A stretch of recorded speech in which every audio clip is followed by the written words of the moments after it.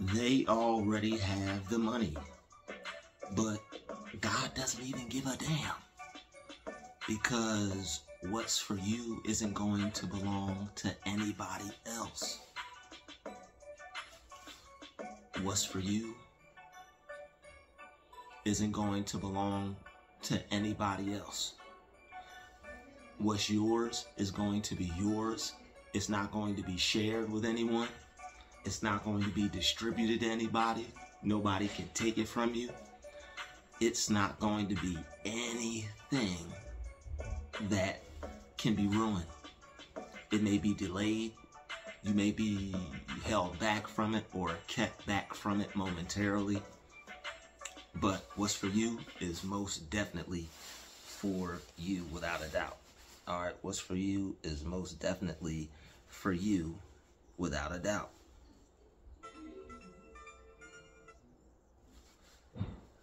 Other people may think they can have it or take it, but they can't, because it's already been prophesied. It's already been set in stone for you to be who you are, for you to have what you're destined for, and you're destined for great things, because all the people that you come across that already have everything that you need, or already have everything that you want, you're going to be in position to do the same thing for yourself.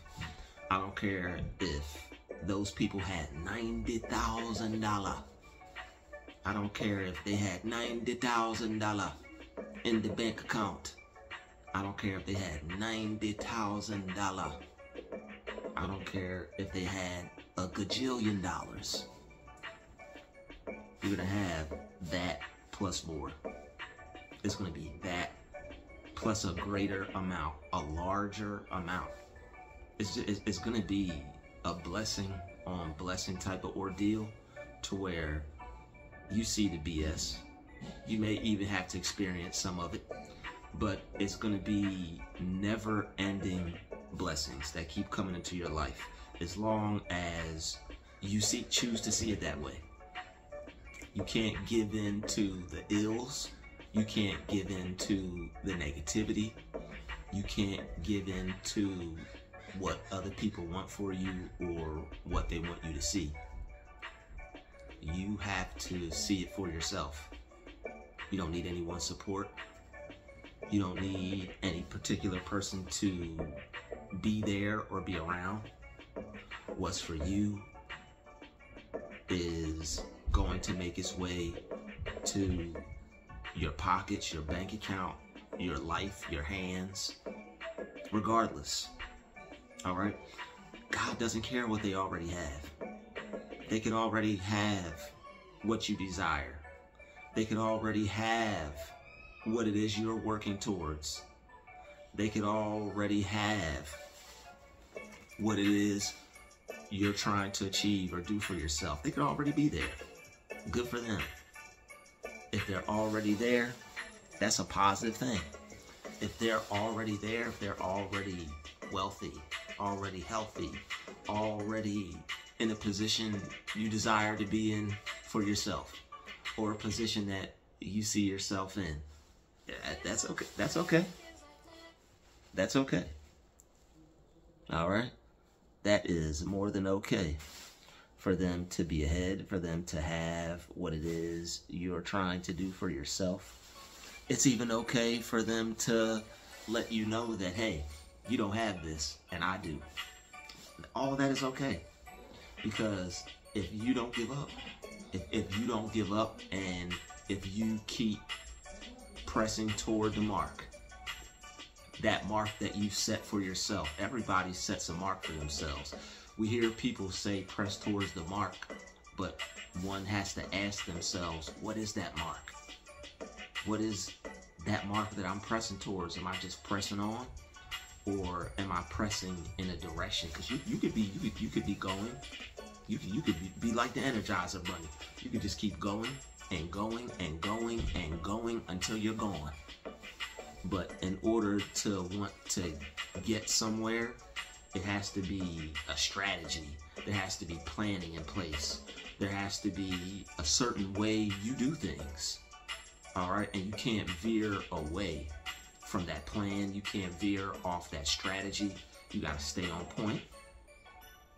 That's what they say, you know, when they talk about sticking to the script. All right, you got to stick to the script, baby, because if you don't, then you won't end up getting to where it is you want to go to. You won't end up reaching your mark. You'll just be pressing and going nowhere, or pressing and just going, which will, and if you're just going, but you're not going where you want to go, where are you really going? You're headed nowhere fast. You could even be successful and be headed nowhere fast. You could even have all the money and cars and jewels and riches and everything and be headed nowhere fast. All by your choices, all by the direction you choose to take, all by what you choose to do. So if you choose to go nowhere fast, that's up to you.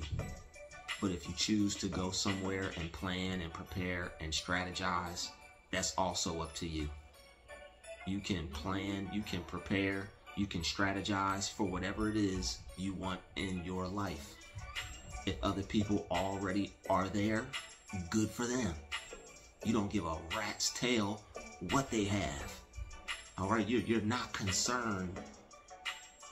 You're not concerned about what it is they've got. All right, these creative alternatives to cursing are way more fun. You know, it's cool to curse and everything, but curses are played out. You know, curses are played out. You know, it's cool for in a heated moment, but you know, it's played out. That way, when people actually hear you do it, it will actually have the intended effect.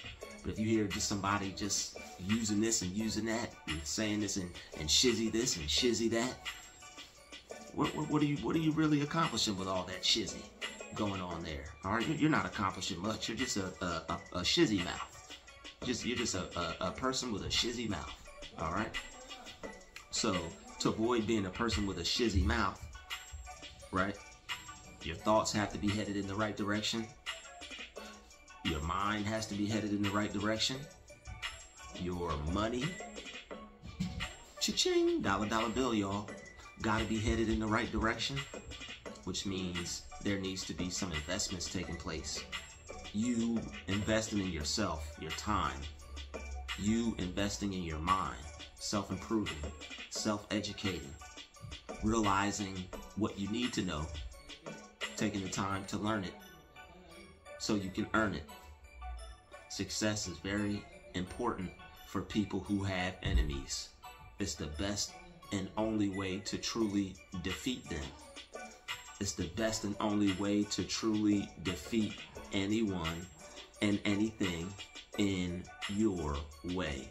Because God doesn't give a damn about what they've got. He blessed them and he's gonna bless you too. Anybody that's blessed already is ungrateful and unaware of what a true blessing is if they have to take it and measure themselves against the success of another. Anybody that tries to take your success and measure it up against theirs, that person is already defeated. That person is already lost coming up against you. And they don't realize it because they have more than you, possibly, or they feel they're better than you, or it's something that they're using to put themselves above you. It could just be the fact that the way they view themselves, they could view you as a different type of person than who they are, and they could see that as a weakness instead of a strength. So if this person is viewing you from the standpoint of weakness, then there could be some BS that you have to deal with initially when interacting with certain people. But you have to cut that off and You gotta stop that. And as soon as you stop people from doing that, you let people know, like, hey, look, yeah, but no. A message is gonna be sent to them, and they're gonna get the point, you know. They're gonna get the point, like, okay, it's not gonna work with this one. It ain't gonna work. And people could think whatever they want. You know, looks can be deceiving. Things can be deceiving. It's up to you. It's up to you and what you choose to do, how you choose to present yourself, and also how you see yourself. If you don't like how you see yourself, you can change. If somebody has something that you know you're worthy of, you don't have it, don't know how to get it, see yourself as the one who has it. A lot of us, we see certain things, right? Or we want certain things, and we end up seeing a whole bunch of other people with it. When you want something, but you don't see yourself with it, what the universe is going to do until you wake up and realize that, you know what, I can also have this. It's going to show you everybody else with it. Because your reticular activating system, your mind, right, is going to show you everybody else with what you want because you want it. Your mind is going to be subconsciously aware of everybody else who has it. But the thing is, until you see yourself with it, like all those other people did in some way, shape, or form, when you see it for yourself, when you see it as a possibility for yourself, then guess what? That's when it'll land in your space, in your face, in your hand. It'll be in your life before you know it. All right, accept it for yourself, and don't just see it in other people's lives. Don't just see it in general. See it in your life. See it for yourself. That's how you make it real for you. And if you make it real for you, it's going to become your reality, and that's how you do it. That's exactly how you do it. So this person already has success. They already have wealth. They already have money. And they think you think like they do. They want to belittle you. They want to make you feel small because of what they have. Because of what they have, because of what they're able to do. They may have more than you. They may be able to do more than you. Their appearance may be one that is more aesthetically pleasing than yours right now. All this stuff is done to make you stop, to make you think you're not good enough, to make you feel you can't have it, when you probably deserve it more than the person who already has it, especially if they're abusing it and misusing it. And it takes time for everybody to wake up to certain levels of consciousness.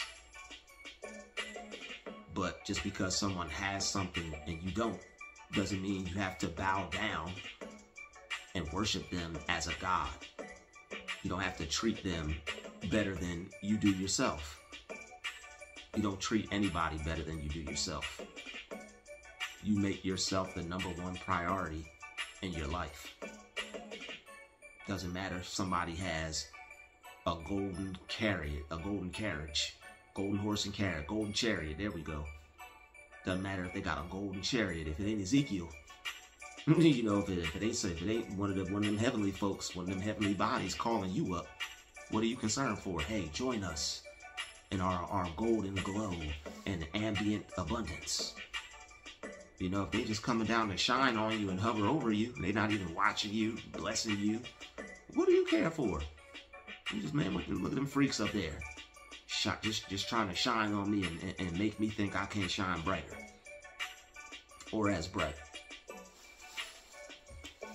But people will do that when they see that you have something that they want, or you're the true, better individual. And it's a shame to have to look at it that way. But people are letting you know you're better than them subconsciously all the time.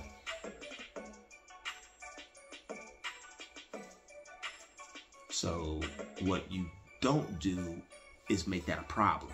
That's what you don't do. You don't focus on that to the point to where they're always doing this, they're always doing that. It's not how we roll. All right. What you do is you take that and you say, you know what? I'm really that person.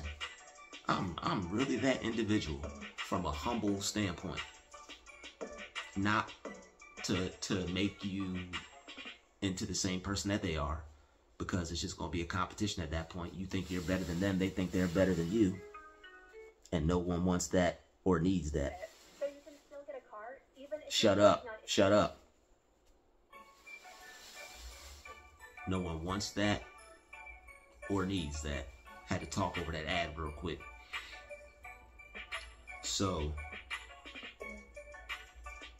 no one needs two people. I mean, you really don't need to be competing with anyone when it comes to you doing your own thing and staying in your own lane. You stay in your own lane, you focus on yourself, you get things done so you don't have to worry about it. You don't even have to worry about yourself. You just focus on yourself. Just eliminate that worry altogether. Worry comes from procrastinating or making something too big or thinking that you're incapable. That's where worry comes from. Thinking you can't do something. Thinking something's not going to work out.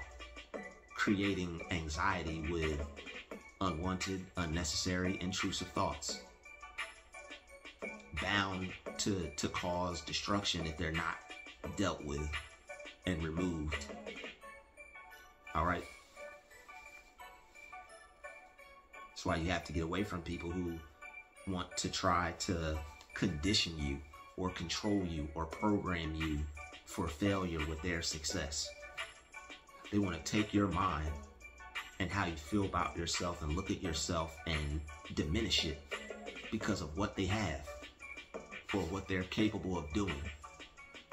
They feel that because they have something that people desire or want, that other people are supposed to look at them like they're God. That's narcissism. That is nuts.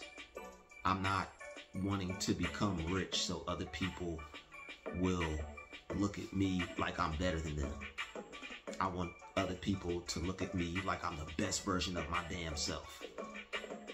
I want people to look at me and be like, yo, this new Drew, whew, better than that old one. Look at what he's done. Look at how he's changed.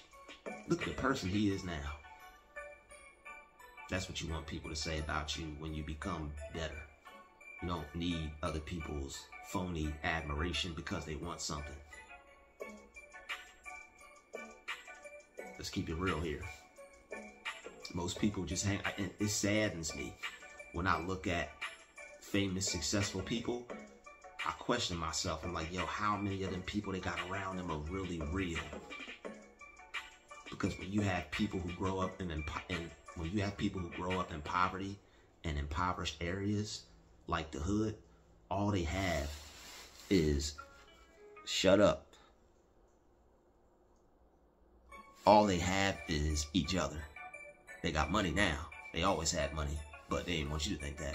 But in majority of those situations, when you have villages, because we can't say they're always in poverty, they want to send that idea out there.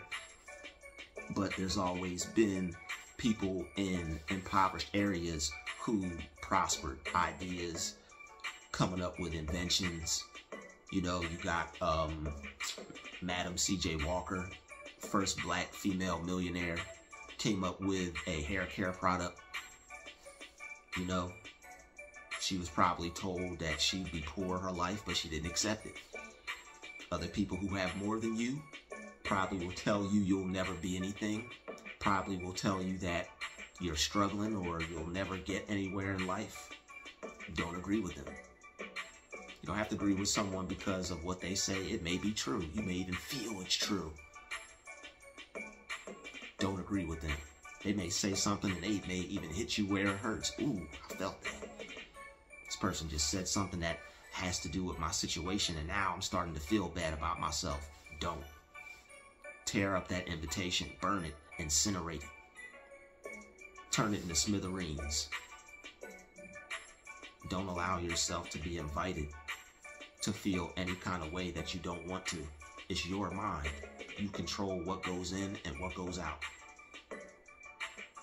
Not somebody in their negative nuances. Trying to cast spells on you for failure instead of prosperity because they see you want to be successful, but without them. That's the whole issue here. When people already present something to you like they already have it, they want you to kiss the ring. Bow. They want you to get on one knee and kiss the ring and bow down and worship the ground they walk on. God bless them. He's going to bless you.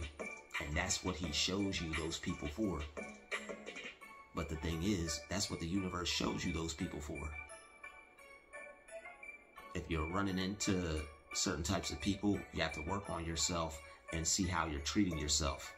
People can only treat you bad if you treat yourself bad first. People can only put you down for things if you put yourself down about it first. When other people make any kind of gesture, comment, any type of joke, any type of clowning or belittling or put downs, shut up, shut up, shut up. You have to be the one that rejects that. Why accept something that's going to hurt you? Wow, they said that about me. I'm going to accept this as true. No, that's not true. That's that person's opinion. They have the right to feel the way they want. I have the right to look at myself through the eyes of God and keep winning and keep succeeding. Keep succeeding, keep dreaming, keep allowing blessings to flow into my life. When you have an attitude and a mindset for success, is going to come to you in ways that are past your finding out. How are you going through life despite your circumstances? Is your attitude one that is going to keep you stuck because you think and feel that it's never going to change? Or is your attitude one to where it's leading you into the direction you want to go because you know that change is a possible factor in your situation? You know, this is why experiments are important. People hypothesize. They have the truth and they have outliers. Those are factors, I believe, I could be wrong, but those are factors that could possibly change the result of the experiment. All right, if I'm wrong, please forgive me and my ignorance. But if I'm correct, put some claps in the comment section, or hit me up with a super thanks.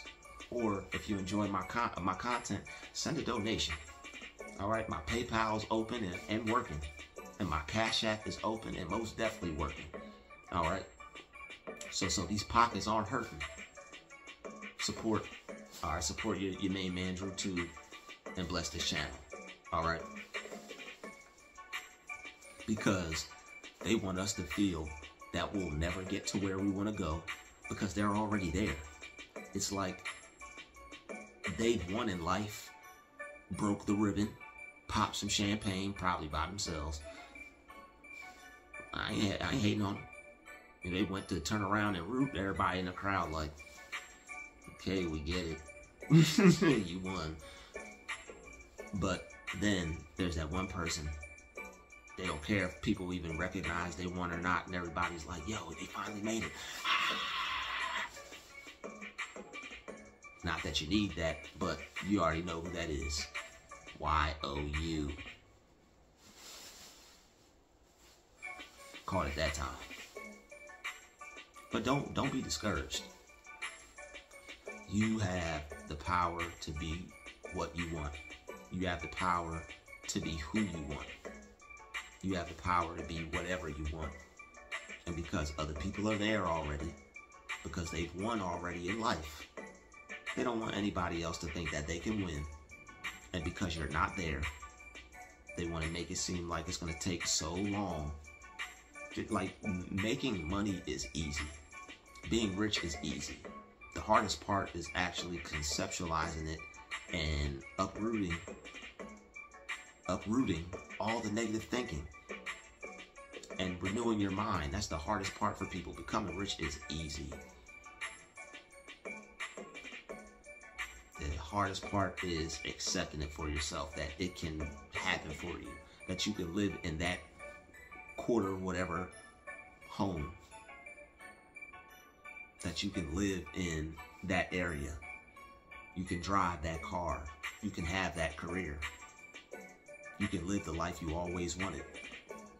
There are people who want to do things, they're just not seeing it for themselves. Got to program your mind for what you want. Unfortunately, there are people who see that we have potential and they're trying to program you. If you don't program you, other people will. They'll use witchcraft on you with trinkets and visions and objects and materiality, resources. They'll rub things in your face, dangle things on a string in front of you.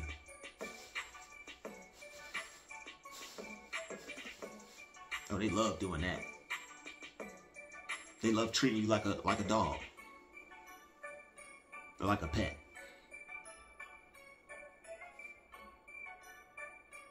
Incinerate that invite. It's not how we get down over here. It's not our kind of party. It's not our idea of a good time.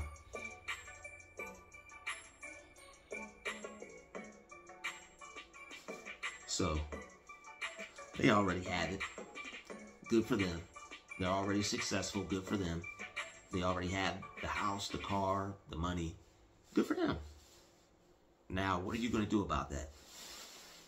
Are you going to allow that to stop you from getting what you want just because someone else already has it? You know what? Wow. Psh, they beat me in life. They're already successful. Oh my God. I'm never going to try now. I'm just going to quit and give up.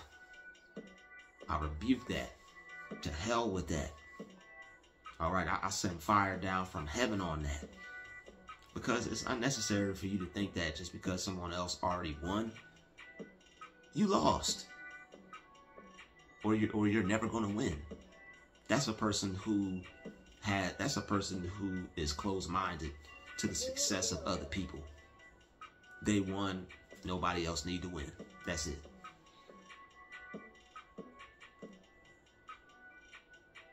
People like that enjoy holding other people back. People like that enjoy the fact that it feels like they're winning and you're not. You don't have to prove nothing to them. Don't go back and try to let them know you're getting it too. Don't try to keep up with the Joneses. Oh, they can get that. I'm going to get that. I'll show them. No need for that. The reason why people who have more than you materialistically want to flex on you is because of your divine inheritance. They sense that wealth on you. They just don't know how. They sense the riches. They just don't know how. They sense the wealth. They sense the prosperity. They just don't know how. But it's not physical. It's metaphysical. You have treasure stored up in heaven where moth and dust does not corrupt. You're rich forever with thought processes, ideas, concepts, inventions. You can do whatever you put your mind to. So if somebody has a certain amount of money, don't let that discourage you. You can have that plus more. You can have whatever amount of money your heart desires. You can have whatever amount of money you put your mind on. Don't let broke people who lack abundance conscious or money consciousness, or don't let people who are ahead of you that lack abundance consciousness thinking that nobody else deserves it but them. Don't let those people deter you or discourage you from nothing. Some people like the idea of being more powerful than other people, and they don't want other kings to get on the throne. They want to be on the throne and then everybody else take a knee. They don't want to see a whole bunch of other kings pick their crown up and put it on their head. Not everybody's like that. But God doesn't give a damn, because that's what he wants. And his vision and his plan that he puts in each and every one of us is going to be carried out anyway, regardless of what the enemy wants. Regardless of what the enemy wants. That's why what he has for you, it doesn't belong to anybody else. They'll never get it. Thank you for watching this video. Smash that like button, smash that share button. I'll see you in the next one.